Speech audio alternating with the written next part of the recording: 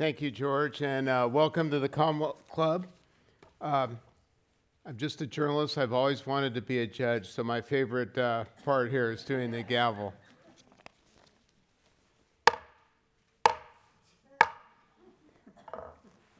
Good evening, and welcome to today's meeting of the Commonwealth Club. You can find the Commonwealth Club on the internet at commonwealthclub.org, and you can see the club's videos on YouTube and catch up with the club on Facebook and Twitter. I'm John Diaz, the editorial page editor for the San Francisco Chronicle and your moderator for tonight's program. I'm now pleased to introduce today's speaker, Janet Napolitano, President of the University of California, former Secretary of Homeland Security, and author of a new book, How Safe Are We?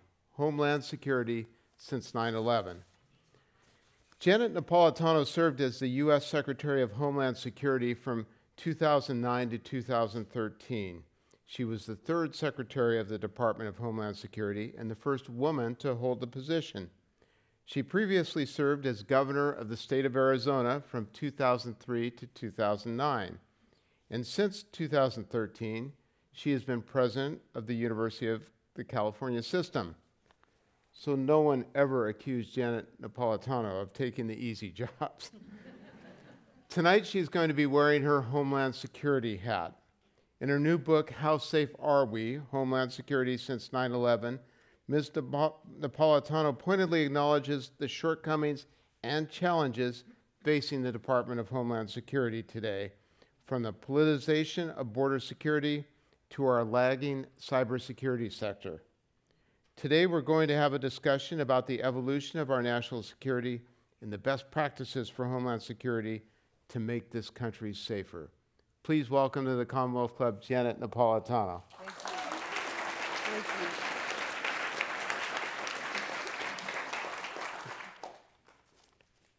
Well, we were talking in the backstage about some of the issues that are coming up, Janet, and one of the things that you talked about is even though we've gone through 9/11, that there's still threats out there, the blinking red lights, as you describe in your book. You talked about the idea for maybe a pre-9/11 commission or something to revisit. Give us a sense of where we're lacking. So when we hearken back to the attack of 9/11, after the attack, a commission was established to reverse engineer and to identify what had happened and how had that attack come to pass. And the commission report identified all these red flags that had appeared. But the chief critique was that our leaders, our people in the intelligence community, others involved in security, had suffered from a lack of imagination. Just hadn't seen how foreign nationals coming to the United States, going to flight school, would be able to get on commercial airliners, weaponize those airliners, fly them into iconic buildings like the World Trade Center or the Pentagon. So now, almost 20 years later, we have all kinds of red flags in areas where risks have evolved. So I think, frankly, I think the notion that we would have another attack just like 9/11, where aircraft are taken over and flown into buildings, we've shut that off. But new risks have come to the fore. So I would put cyber up there, and we have all kinds of red flags in that space, from hacks, from denial of service attacks, from theft of personal information, all the way up to and including a direct attack on our democracy, which is what happened in the presidential election of 2016. So it seems to me that rather than wait for a massive outage to occur in our hyper-networked world, that we ought to, and this requires leadership from the White House, actually, I think, assemble a commission to really identify what we need to do. And I put forward in my book 10 different questions that we need to address in the cyber area. From how we organize the federal agencies of our government, any number of which have some relationship to cybersecurity, all the way up to and including how we engage with the community of nations, what constitutes an act of cyber warfare, what are the kinds of graduated sanctions that we ought to be considering. So that is one area. There are two other areas where risks have evolved in the almost 20 years since 9/11. One are the risks associated with global warming and climate change. So you might say, well, what does that have to do with Homeland Security? Well, Homeland Security is about protecting the safety of Americans.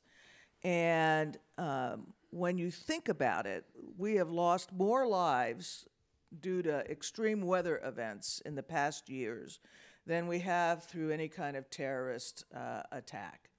And we see a larger number of landfall hurricanes, greater numerosity and intensity of tornadoes, drought in the West, which has resulted in the wildfires that we experienced here in California.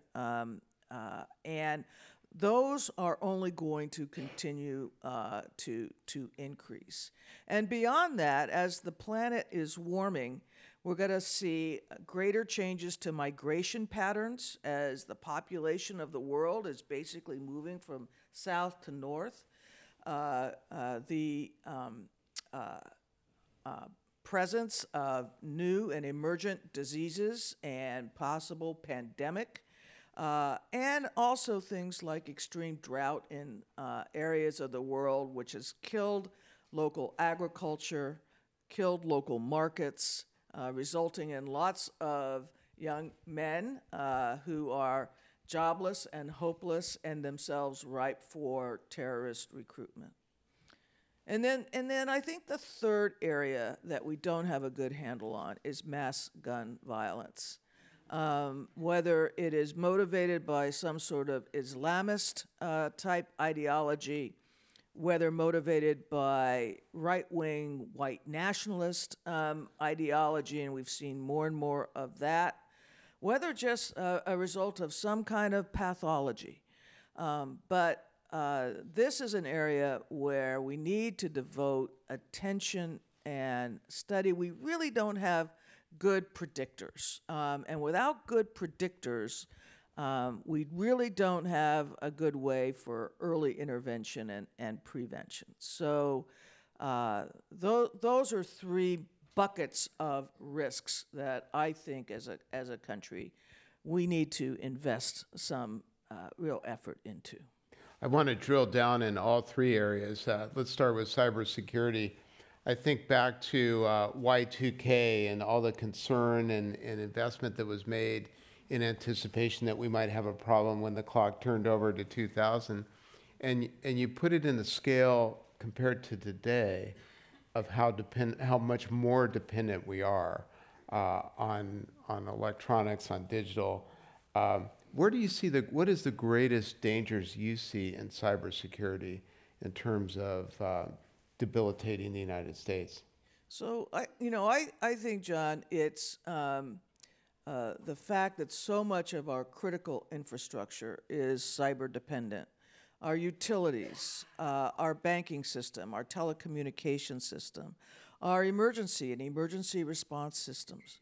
So you can see where a nefarious actor, and it may be a foreign state, it could be a group, it could be some individuals, could wreak havoc on entire communities. Think about what would happen in San Francisco if all the traffic lights went out simultaneously, if the 9/11 system were debilitated, if people couldn't, if they couldn't use their phones, if they couldn't access a cash machine or an ATM, and what would we do? How would the community respond? How would people get information?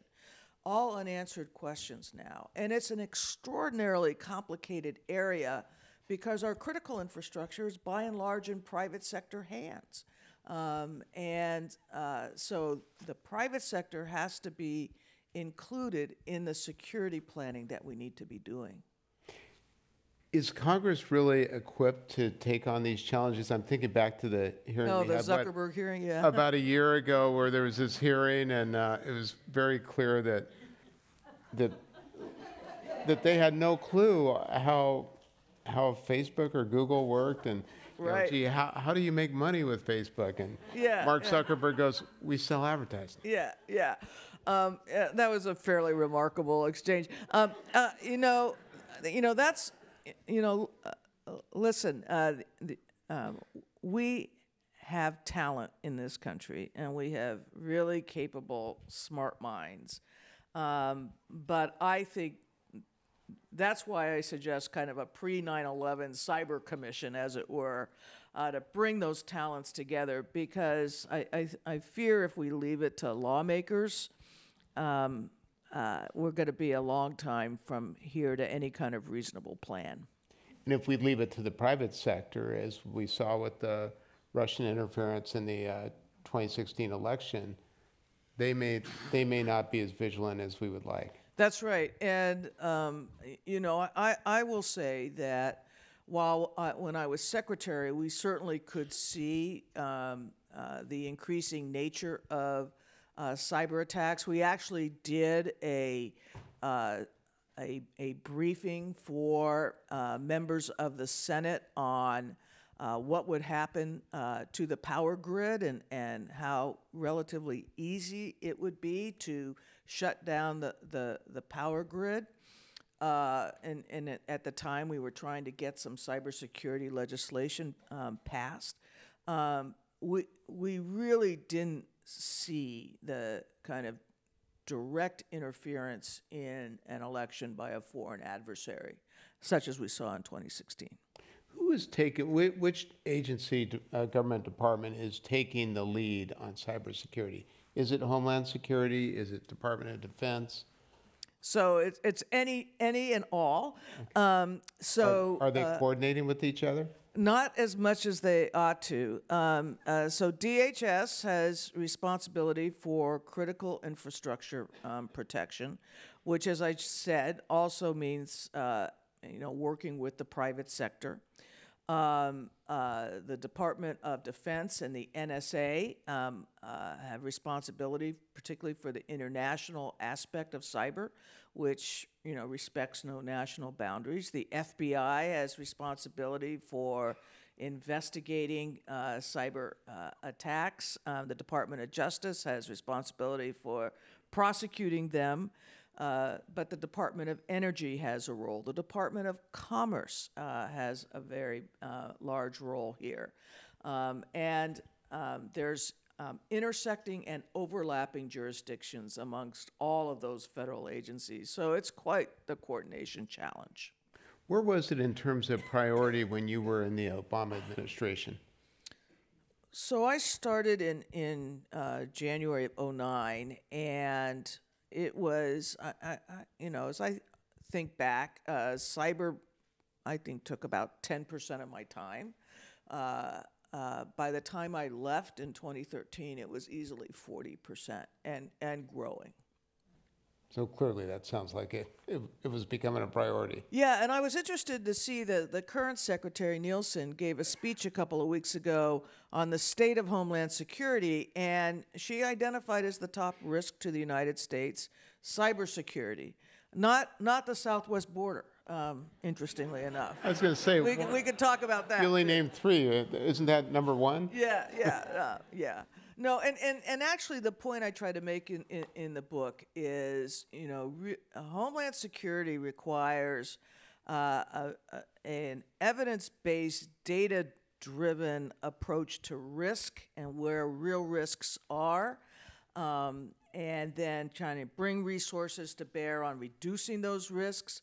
But it is easily distracted in the political process. And so one area that I don't think is a risk to the safety and security of the country is the southwest border. The southwest border needs to be secure. It's a zone. It needs to be managed, but I wouldn't put it in the category of a real threat to safety and security. Well, you have a really interesting inside perspective on that, having been both governor of Arizona and head of Homeland Security. What do you make of the plan to potentially shut down the border? Look, Mexico is the number 2 or 3 trading partner of the United States. We have whole swaths of the U.S. economy that depend on traffic being able to go through those ports and are responsible for hundreds and hundreds of thousands of jobs in the United States. The automobile industry is heavily dependent, its supply chain, on trafficking through the U.S.-Mexican border. Agricultural products. So if the border were to be shut down, you would see an immediate and deep economic consequence to the United States. To what end? I mean, I really have to ask, to what end? The same as building a wall. I'm not a big believer in the wall either. When I was governor, I used to say, show me a 10-foot wall and I'll show you an 11-foot ladder.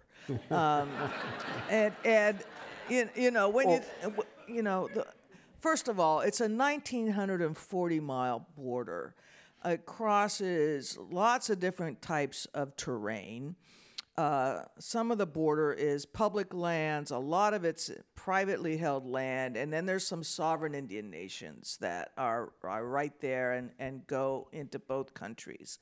The notion of building a physical structure, that is a symbol, it's not a strategy. A strategy involves analyzing and supporting efforts between the ports of entry and strengthening actual activities at the ports. You mentioned climate as a national security issue. Obviously, it gets entangled in many other aspects as an environmental issue, certainly as an economic issue.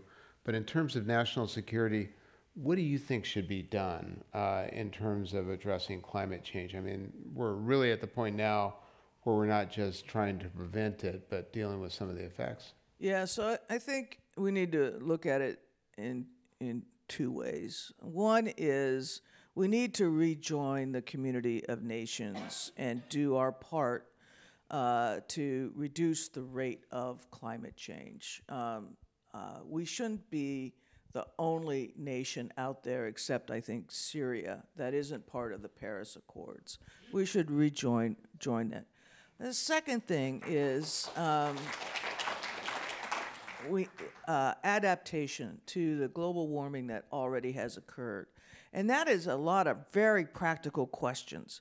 Where we build our roads, how we construct our bridges, what kinds of materials do we use in building structures? Where do we locate our airport runways? I think of that every time I take off from the Oakland airport and I look out the window of the plane and you see the rising water.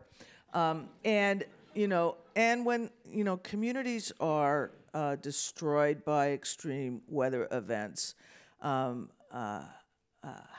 and whether we rebuild those communities. Do we rebuild them exactly where they were, how they existed before the event, or do we rethink location and design? And this requires efforts by our local building planners, zoning, all of the kinds of folks that are involved in the nuts and bolts of how we construct our communities. Was any of that any of those policies within the purview of Homeland Security when you were there? I mean, were you able to raise it as a national security issue? Yeah, we began raising it, we obviously dealt with all the aftermath of natural disasters. FEMA is part of the department. So we were dealing, and we could see that the number of storms increasing, the number of wildfires and the acreage being consumed going up. We had Superstorm Sandy. Superstorm Sandy is a hurricane that came up the Atlantic coast. It was a storm. It was a huge storm. It covered the size of Western Europe, and the hurricane came right up into New York Harbor, and sat there and took out the power structure in Lower Manhattan and New Jersey, and all the way up to upstate New York, marshaling the resources and the response to that was, I think, a harbinger of things to come. And you talked about that more people have died in some of these natural disasters with climate aggravating it than 9/11. That's also true with gun violence. I mean, in terms of if you look at the magnitude of the carnage, how does that fit in with as a national security issue as opposed to a domestic problem? Well, it is both, as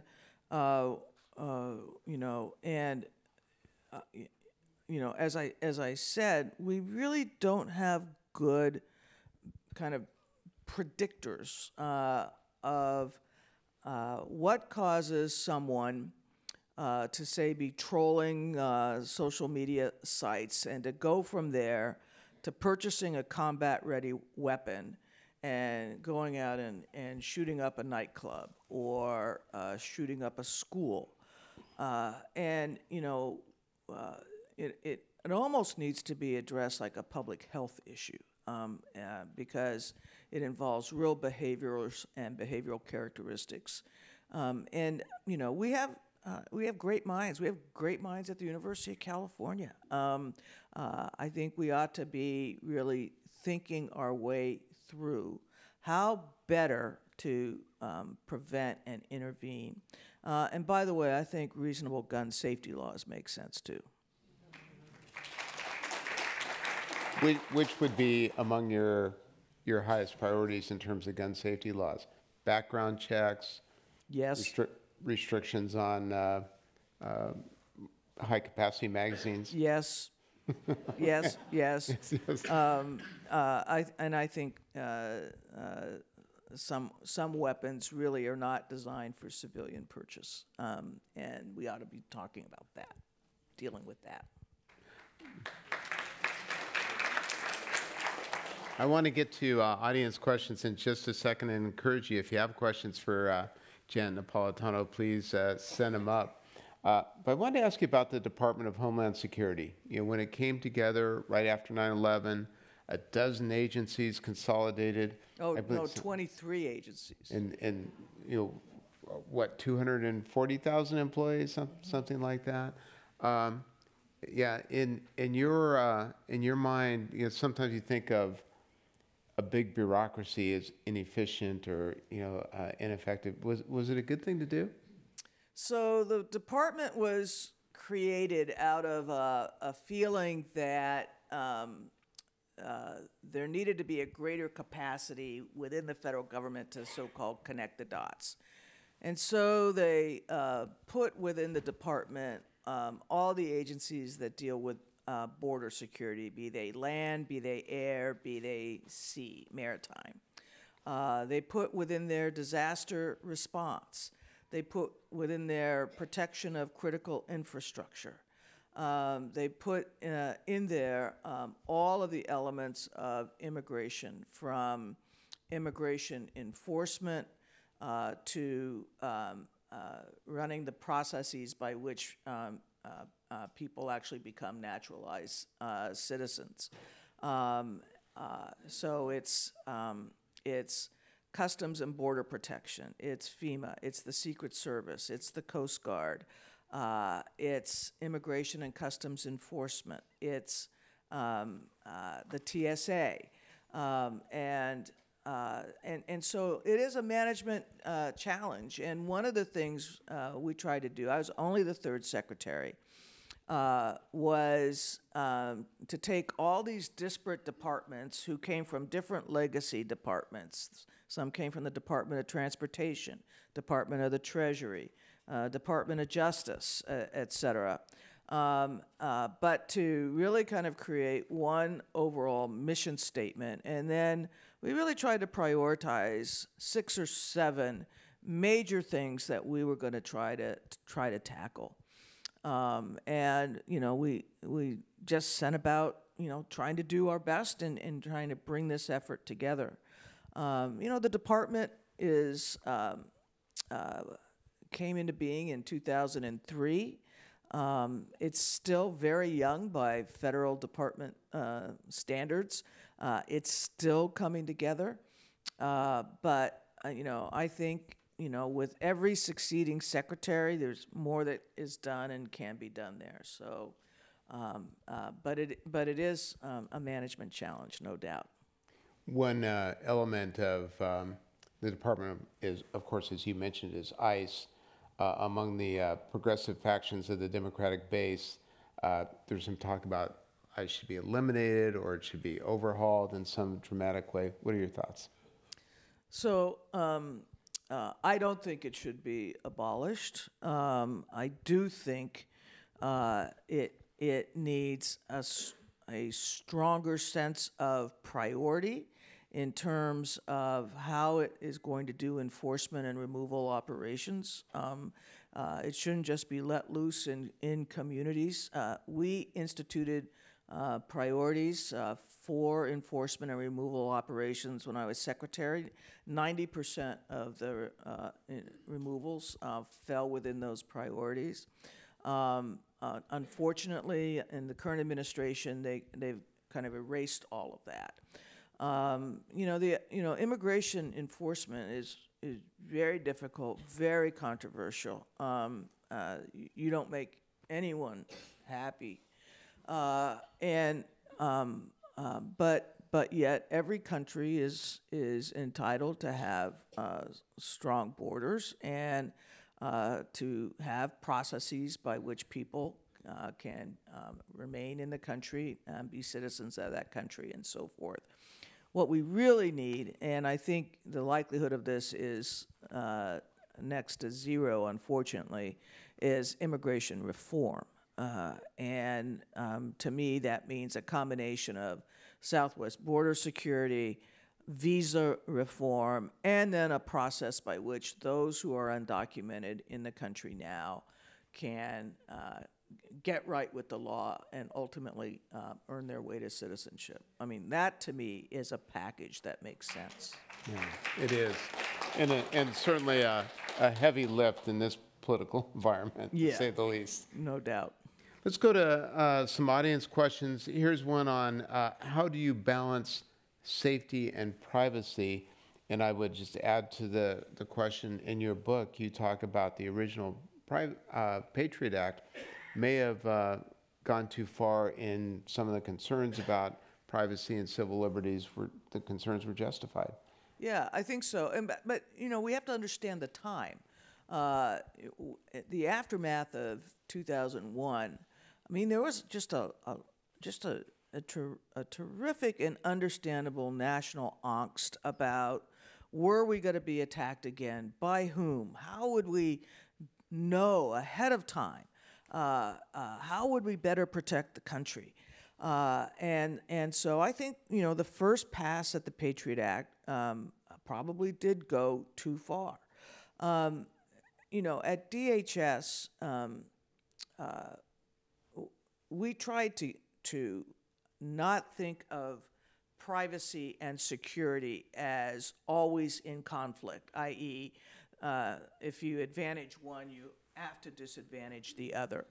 But to build on a theory of what we thought of as privacy by design, so that when we were developing new technologies, when we were developing new protocols or procedures, we thought of privacy and civil liberties as part of that decision-making process. and try to incorporate those thoughts from the get-go. So I'll give you an example. Remember the first version of the full body scanners in airports? Okay, they were not popular, and they were not popular because the initial they were needed, by the way, because of the threats we were constantly getting of people trying to get explosives onto planes, but they were not popular because the picture was kind of very individual and very, precise and intrusive, and but we quickly got our vendor to move to a simple silhouette, which would actually be viewed by somebody in another room, not at the site where the passenger was. And in a fashion that couldn't be downloaded or shared or anything of that sort. One of my regrets was by the time I left DHS, we hadn't figured out a technology that allowed people to keep their shoes on and carry liquids onto planes. If we had, maybe I'd be running for president. I don't know. But the technology We'll get to that question. It simply wasn't there. And so we addressed it in another way, which was to say, look, not all passengers are the same. And where we know information about passengers and we can kind of pre-verify them before they show up at the security line, we can put them through a magnetometer. They can keep their shoes on. They don't have to do the full body scanner and so forth. And we developed TSA pre-check. Anybody here in pre-check? Yeah. All right, okay. And the whole notion behind pre-check was, look, if we don't have the technology for everybody, we can do some risk mitigation, and using those theories help some people through the lines.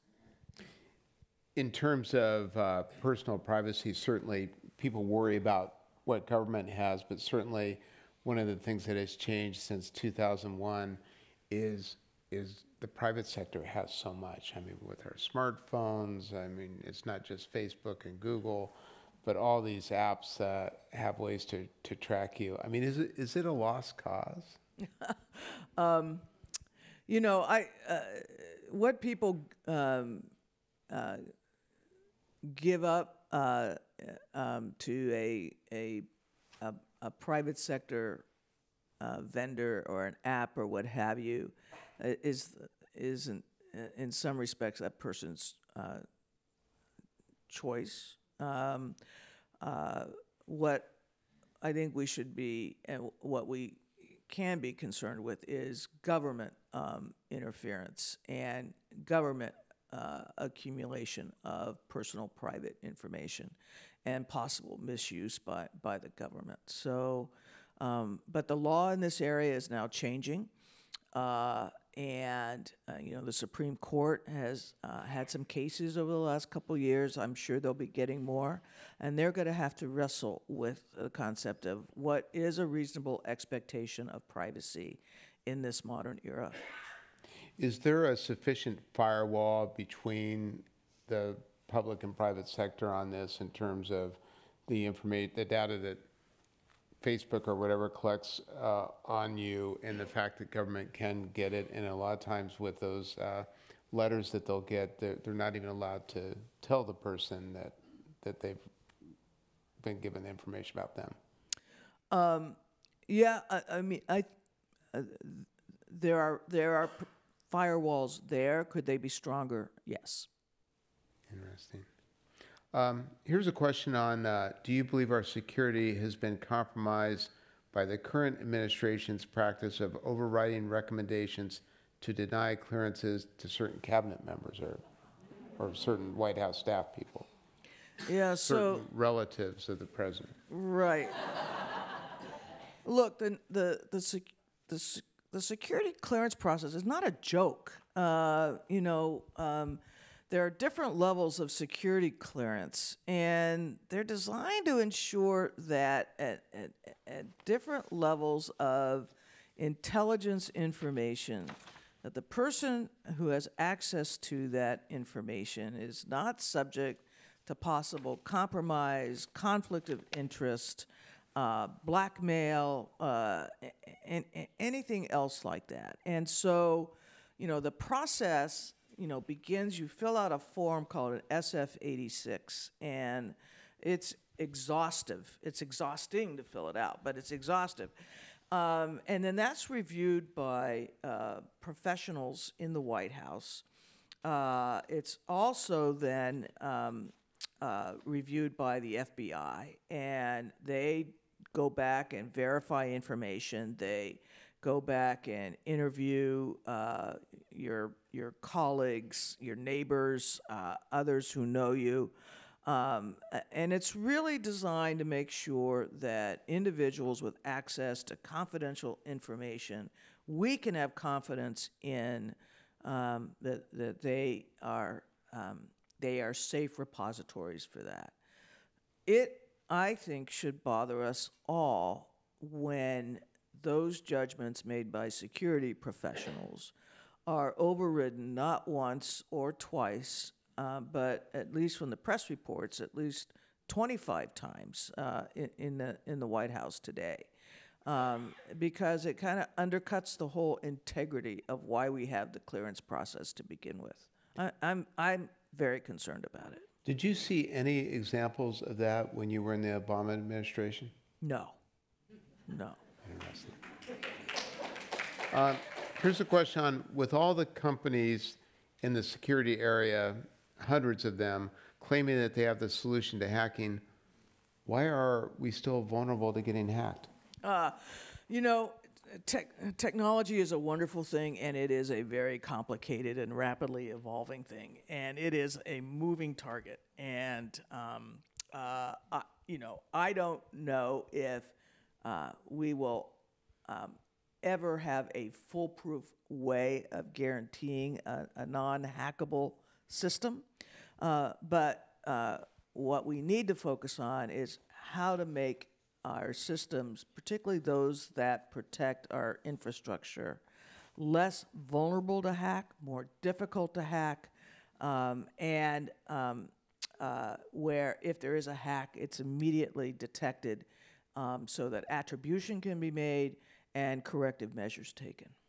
I want to ask you a political question. You were elected governor of Arizona, traditionally a red state, the state of Barry Goldwater and John McCain and others. When you look out at the political landscape now, which has become far more polarized, what can be done to bring us back where we're not just all vilifying each other and that we're listening to each other, and heaven forbid, Congress can actually get together on some major issues? I don't know. What do you think could be done? I think people need to read newspapers. Yeah. It's,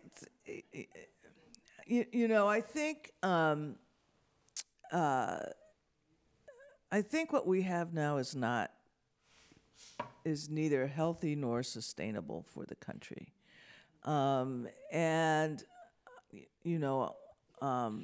In this area, elections really matter. Real choices are made in elections. But regardless of who wins or loses, I think we need a greater capability of listening to alternative points of view. We also need to be able to insist that what's the line? Everybody's entitled to their own opinion, but not their own facts. That we really bring facts to bear on important questions of the day. I think politicians respond to votes and voters, and I'm not sure that we reward politicians for actively engaging in the art of government and the art of effective compromise.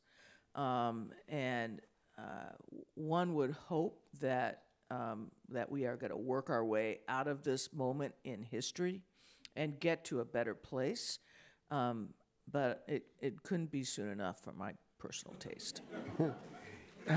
What effect do you think social media and cable news, particularly as it becomes more ideological, plays into this? I was talking to a member of Congress today for my Sunday column, and he was talking about when you're in Capitol Hill right now, the currency is how many likes you have and how many profile visits you have on your social media, and how many times you can get on one of those either Fox or CNN or MSNBC. He said there's just not that much room left for policy. Do you think those are corrosive influences? Yeah, they are, but they don't have to be. Look, we all have our own opinions. We all have our own thoughts about what's better policy for the country. But that doesn't mean we ought not to be paying attention to alternatives that are proposed, and maybe even think about them. And I'm listening as we go through this presidential campaign, and the Democrats obviously have a lot of candidates, and I think we'll have some more before time is out. And what I want to listen for is a candidate who has a very high set of aspirational goals, but a very pragmatic approach to how we get there. And that's kind of the marriage that I think is the secret sauce for great leadership. I know you're not going to make an endorsement and break news here at the Commonwealth Club tonight, but do you see candidates in the Democratic field who fit that profile? I think there are a couple, yeah. And that's all I'm saying. Okay, well, we might as well dispense with this next question.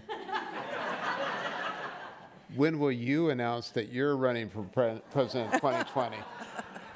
I am not a candidate, nor do I intend to be, but thank you. Here's a question. In terms of Homeland Security, what do you think has been, currently is, and will be the role of China in influencing American policy and actions and in the grand strategy? Do you see opportunities here for a partnership, if not collaboration, with China? Yeah, I don't know about collaboration per se, but China is the second largest economy in the world. The projections are that it may surpass the United States in the not too distant future.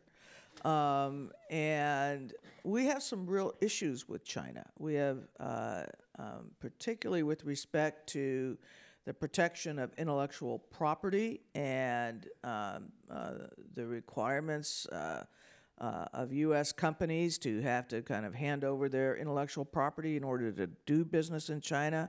I mean, that's just not right. So, I think it is in our nation's interest to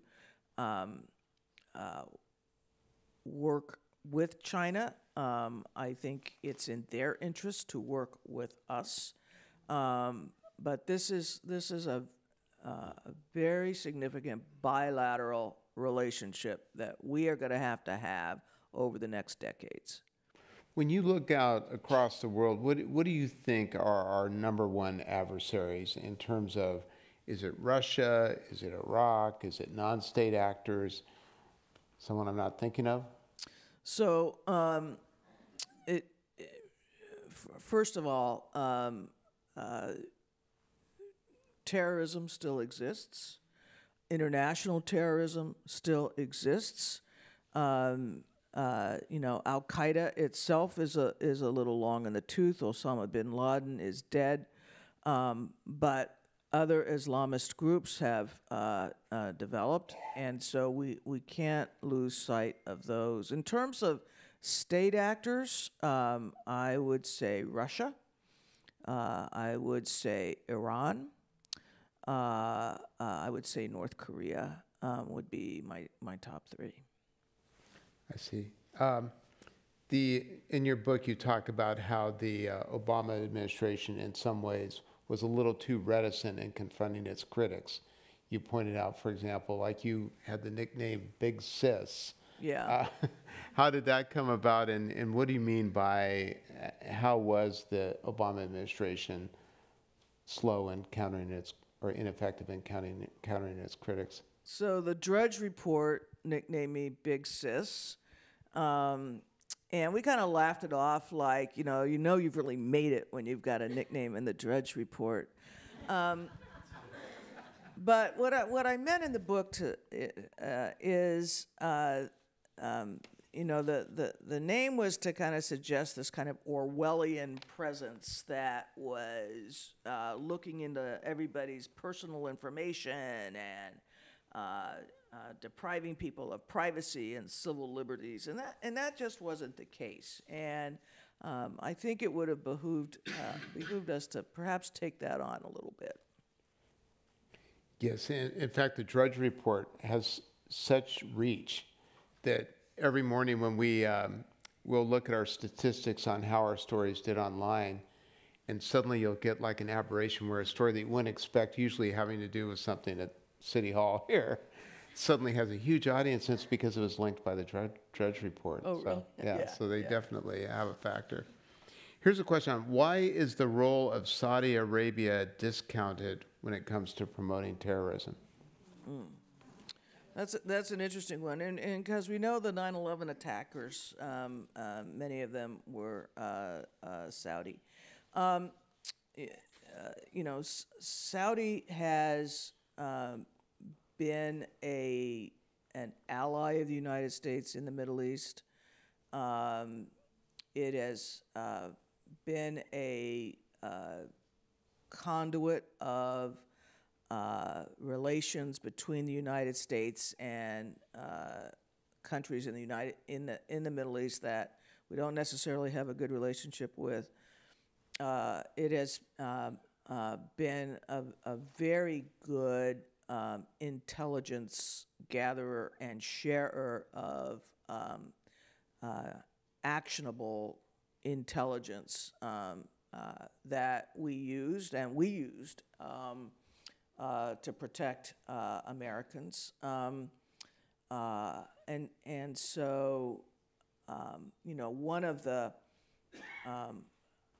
I think, real interesting and difficult issues for the current administration is what do we do about our relationship with Saudi, with the actions of Mohammed bin Salman and the murder of Khashoggi, and other the war in Yemen. I mean, other things that really are not consistent with American values or American interests. I must say I'm befuddled by what our approach is as a country.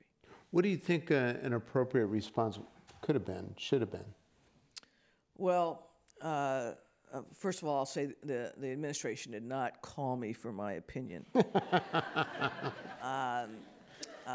They might be watching though, so. Yeah.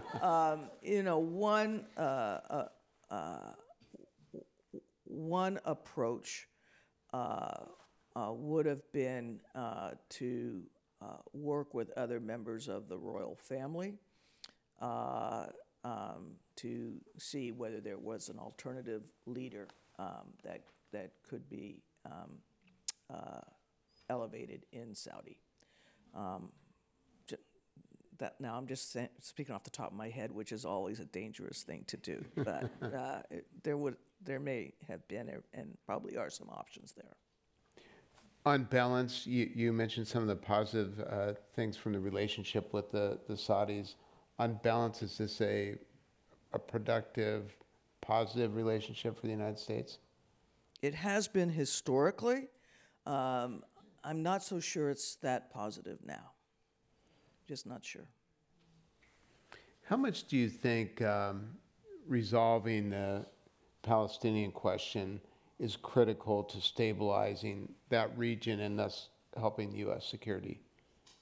Well, stabilize. The first of all, I don't think we stabilize that region without resolving the Palestinian question. Whether it's a two-state solution or some other approach, but to me, that kind of gets to the heart of, you got to solve that question to solidify Israel's security. And we have a keen interest and support of Israel. That, in turn, would help stabilize the region. Okay, here's a question. In addition to hardening defenses, would you agree, I always like those would you agree questions, that a systematic approach to teaching and promoting goodwill and its attendant moral values in a civic text supportable way is also a critical role for all sectors, including the University of California? Yeah, so, how we educate and what we educate and how we prepare the next generation for their place in the world, those are things I think about all the time in my current role. And one of the things that I hope we do, but it requires some intentionality, is to educate individuals to be critical thinkers, active listeners, and civic participants, and to understand that everybody in this country has a role to play. And you can't just leave it to Congress or leave it to a governor or leave it to whomever. This is a representative democracy, and everybody has a role, and you got to prepare yourself for that role. Are you finding that the students, I agree. Are you finding that the students who come to the University of California have those values, have that quest for knowledge, and actually also have that basic understanding of how our government and how the world works? I think the extent to which we teach civics now is really, it's not consistent. But one of the advantages of a great university education is you can, fill those gaps and hopefully introduce our students to all of these, all of the things that go into the state and into the country that to which, they will, like I said before, have a responsibility and a role.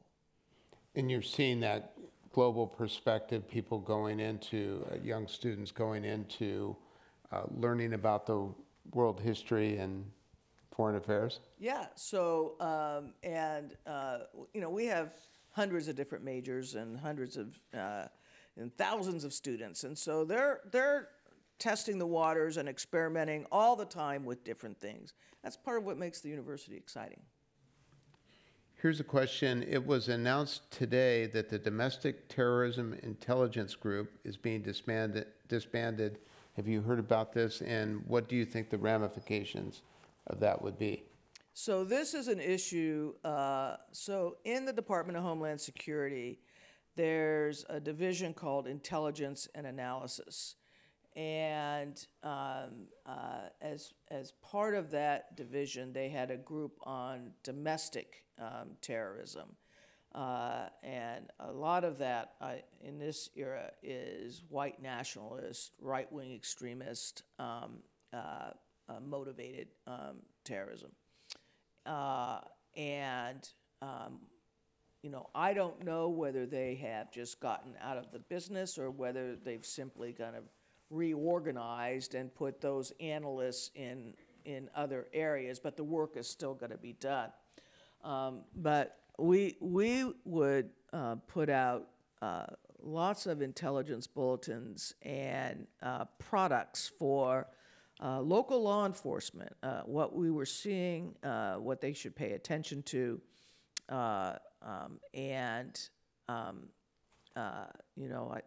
the responses we always got from local law enforcement was, keep it coming. So, whether it's this is just an administrative reorg or actually, like I said, getting out of the business, I can't tell.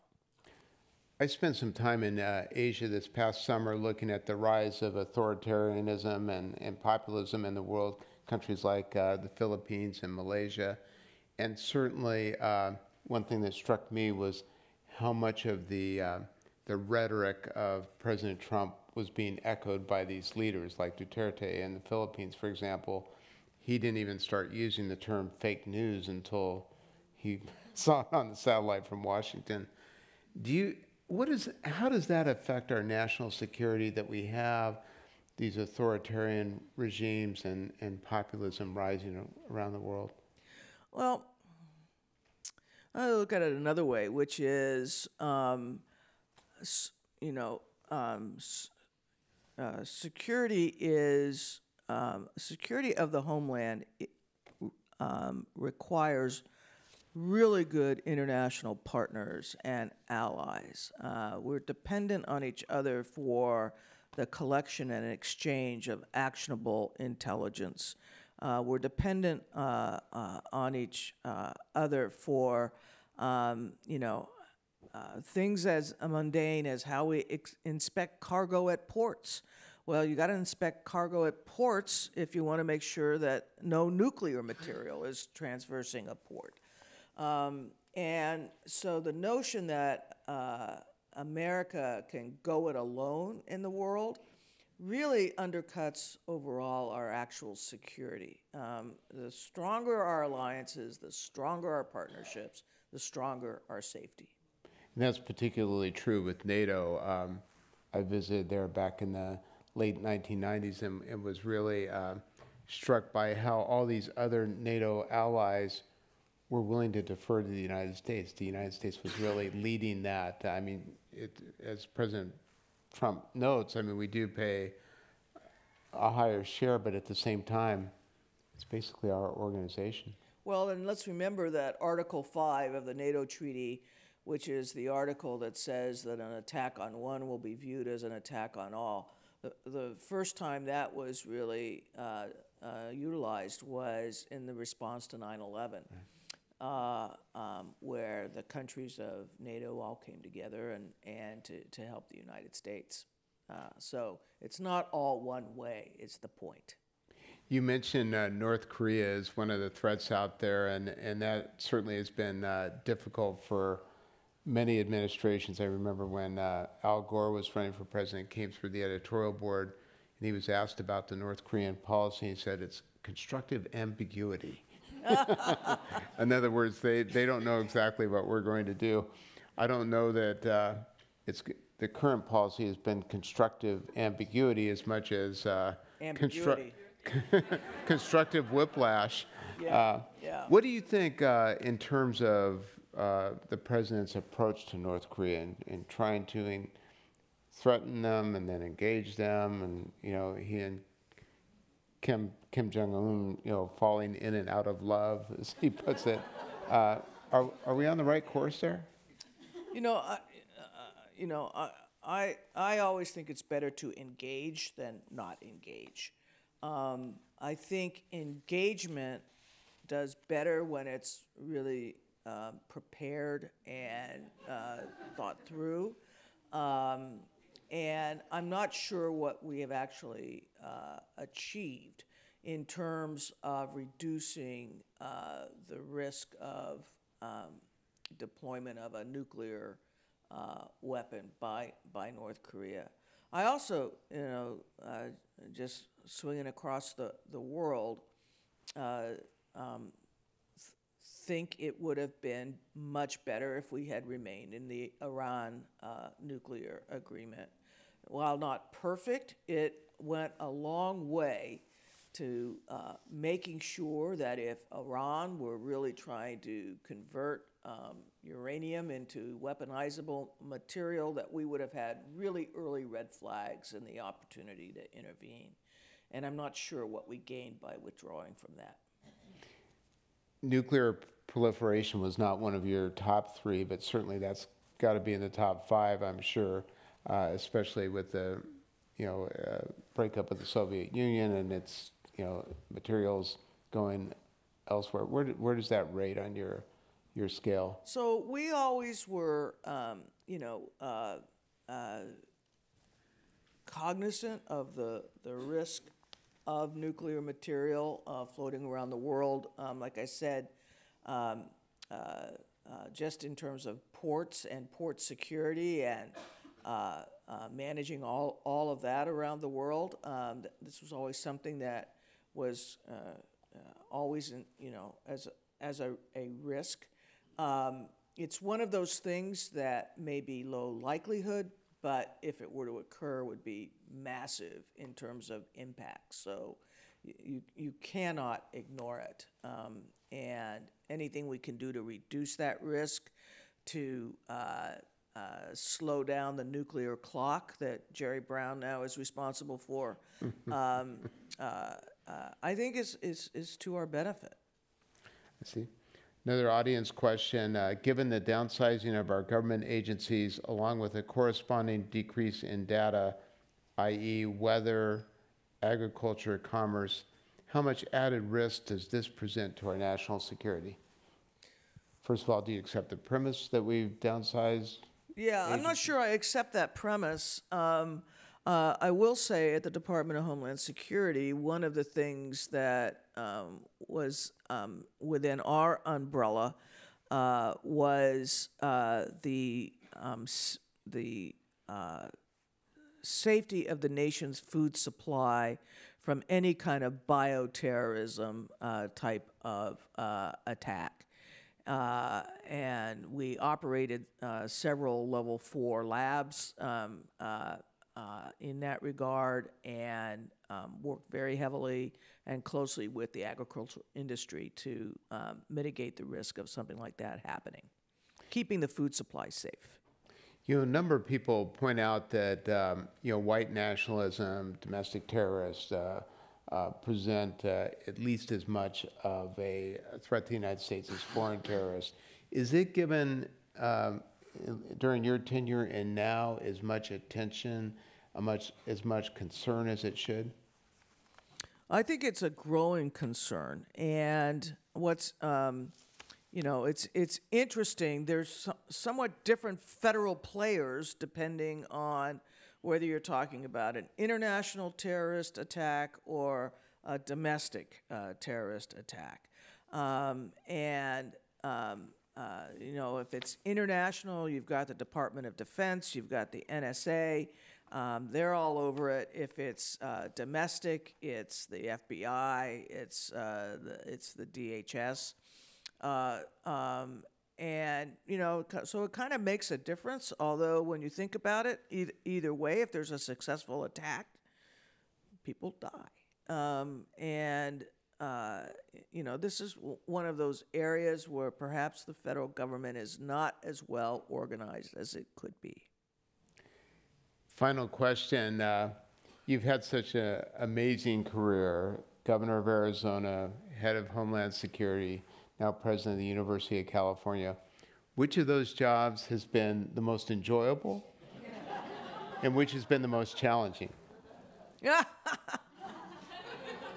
Look, I love being president of the University of California. I mean, it's hard to beat that. And every job I've had has had opportunities and challenges. Being the DHS secretary, that is a very challenging role. I'll just leave it there. Very good. Well, please join me in thanking Janet Napolitano. Thank you. Thanks, John.